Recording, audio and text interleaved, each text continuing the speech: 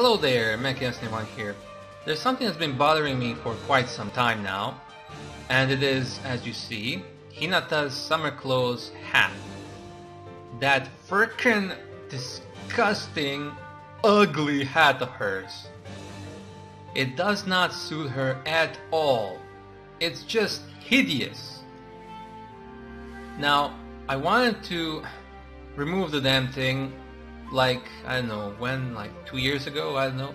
But since TextMod doesn't support DirectX 11 applications, I couldn't.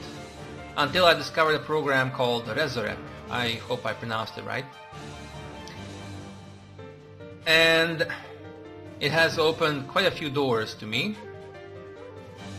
Specifically, you know, making textures invisible and blah blah blah. As you'll see right now.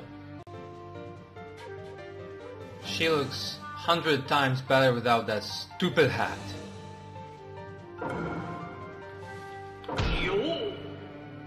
Her pose, her smile. Why can't she be real? Now then, who do I torment? Who do I torment? You. The perfect test.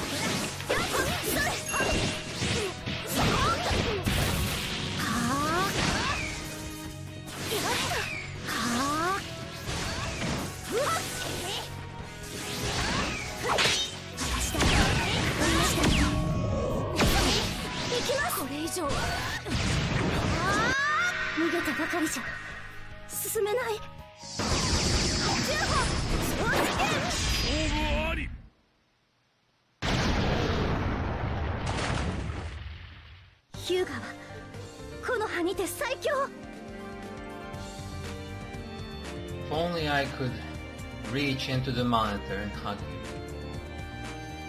Damn.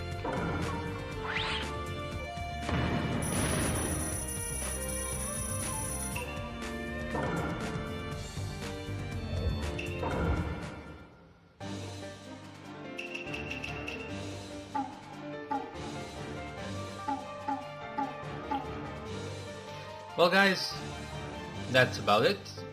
See you next time.